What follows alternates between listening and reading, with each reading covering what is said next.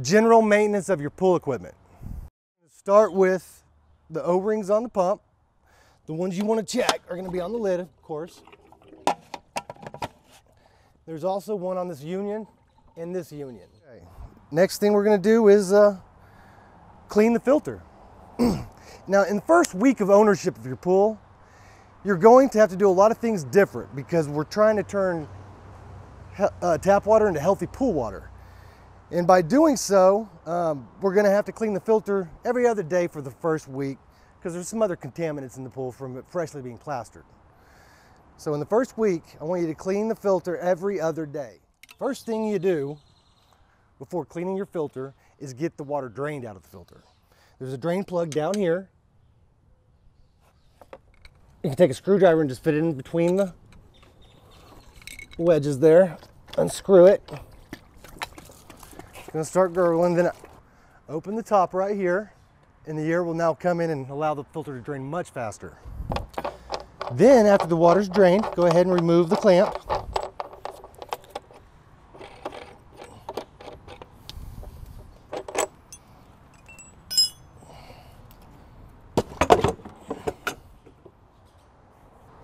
The easiest way to pull the filter top off is put your knee up against the top of the belly band clamp and pull towards you, then pull it off.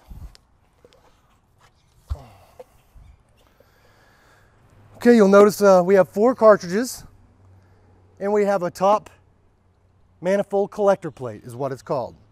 It just pulls free, pulls right off.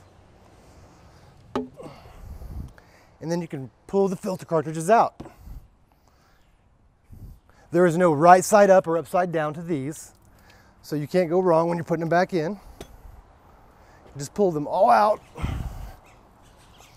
And then once you have completed that, take a water hose and spray the remainder of the debris that's in the bottom of the filter tank out the drain plug hole. Now in the first week, as I said, you're going to have to clean the filter every other day.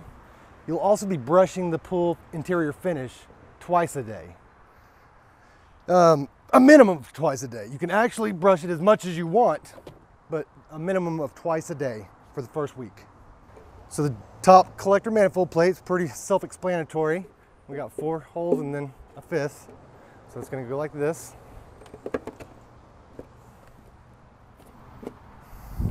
Here's the O-ring that you will need to, if you see debris all locked up in here like it is right now, you need to take it off. Clean the O-ring off. And then clean the seat off for the O-ring. Make sure the seat is clean on the top part of the lid as well.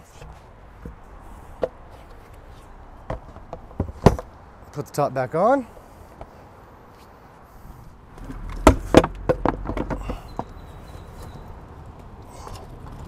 Belly band, back on.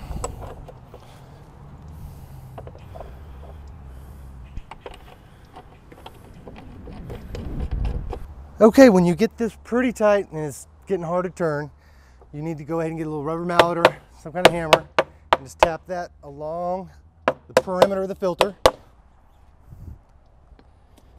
And then it will be much easier to tighten it some more.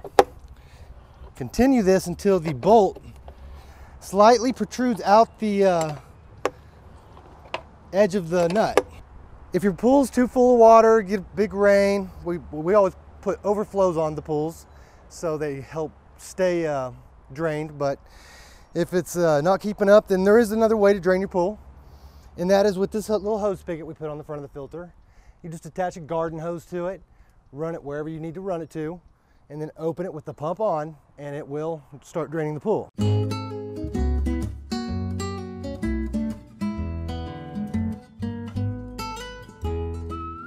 We're just a phone call away at 405-844-7500.